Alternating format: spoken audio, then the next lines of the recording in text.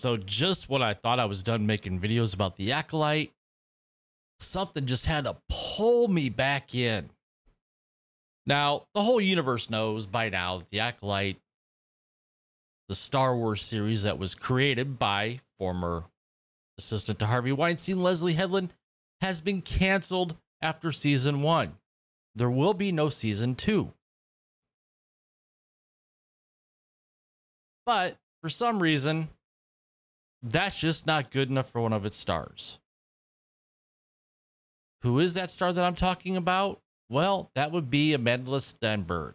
Stenberg, however you pronounce her last name. She played May and Osha with the same facial expressions all throughout the show. So let's back up here, shall we, a little bit, just to add a little context. The Acolyte canceled, no season 2 for Disney Plus's Star Wars series. Fans are upset. Well, a minority of fans were upset.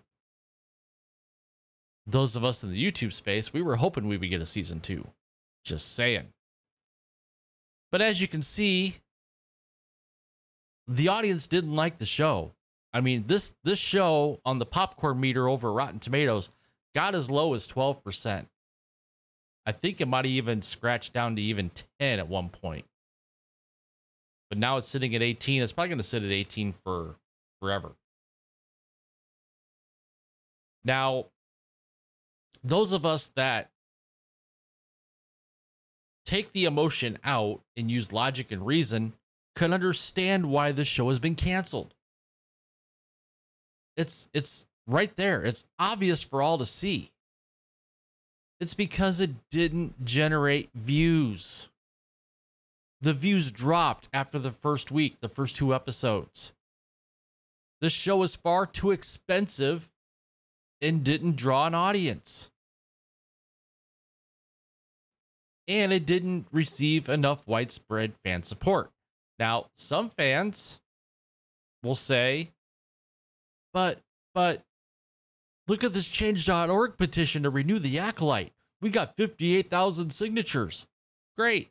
Good for you. I'm happy for you. Wonderful. But now let's get to Amanda Stenberg or Steinberg or whatever her name is. She had to put out a little video the other day. In fact, she put it out yesterday, which I'm not going to play the video, but just to give you an idea, this is the girl, this is the person that halfway through the series released a diss track to combat racism. The racist fans, the bigoted fans. Now, I'm going to say this. There's a line you don't cross. Okay? If some people cross that line as it pertains to Amanda, shame on you. Okay? But there are those of us out there that were vocal about the show not being very good, and it wasn't because of anybody's color, race, creed, whatever. It's because the writing sucked. The acting sucked. The pacing sucked. The show sucked. Granted, it was great for content to talk about. But to say that anybody that did not like this show is a ist or an ism or a bigot or a misogynist or a homophobe. Come on, man, please. Can we just stop with the BS? Those things 10 years ago may have affected people and got them to back down. It don't work no more. Just saying. So Amanda Stenberg puts out this video, and I'm not going to play the video, but I'm Culture Crave over on X. He took the time to put this post on Twitter and transcribe. So Amanda Stenberg speaks on the Acolyte or hashtag the Acolyte getting canceled. It's not a huge shock for me that this was canceled.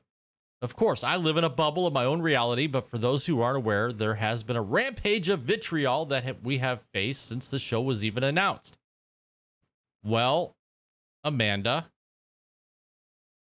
I suggest you get out of your bubble and open your eyes. Because here's the thing. Nobody had a problem with the show because of your race, your color, your creed. People had a problem with this show because yourself and Leslie Headland and others came out and dissed the fans from the get-go.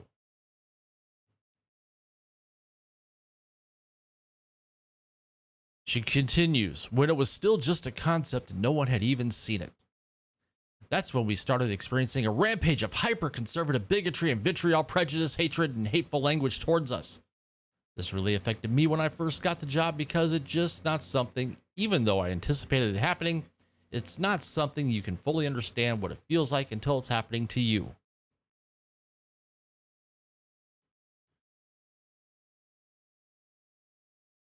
It wasn't conservatives. It wasn't hyper conservatives that attacked you. See, conservatives generally don't attack others. People that are lunatics attack others. And I can speak for myself. I can speak probably for some others in the YouTube sphere. We wanted a Star Wars show that was Star Wars. We wanted a show that told a story that had character development.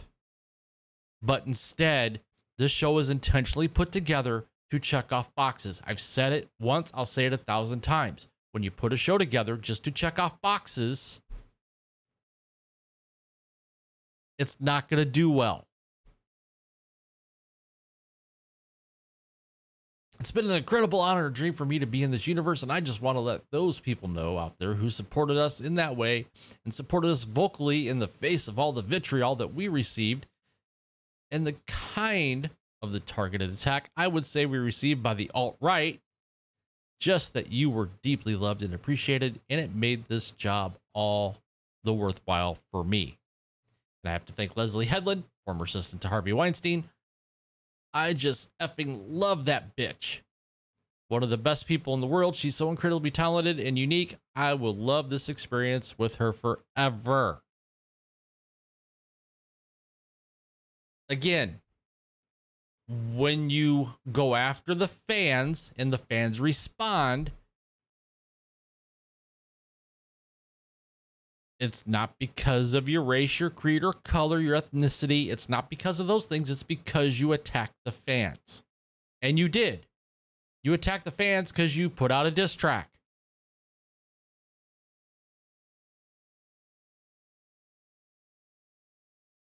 And for you 58,000 people over on change.org,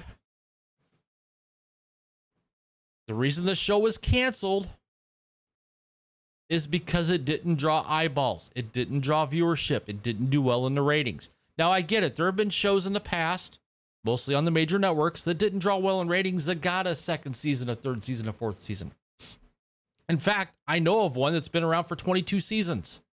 That would be NCIS. It didn't do well its first couple of seasons in the ratings, but it found a footing in season 3, and now it's in season 22. So yes, it can happen. But enough of blaming the fans. There's a lot of people that are my age, and I'm not afraid to say it. I'm going to be 53 here in a couple months, that grew up on Star Wars. We know what George Lucas's vision is and was, or was and is. And, honey, this ain't George Lucas's vision.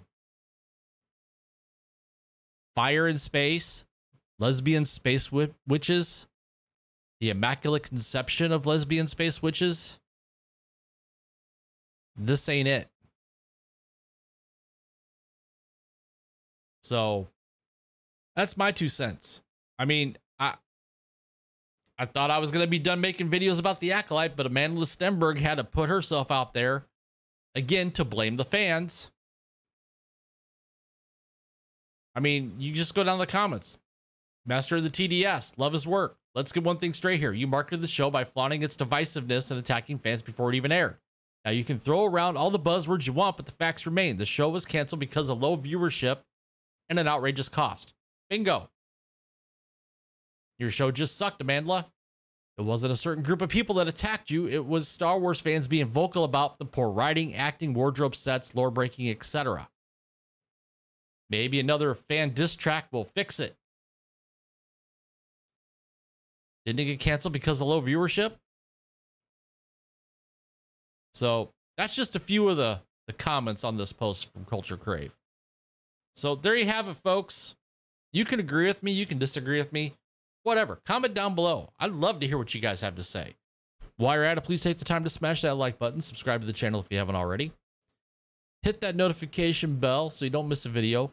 Thank you, everyone, both returning viewers and new viewers, for checking out this video. And with that, I'll see you guys later.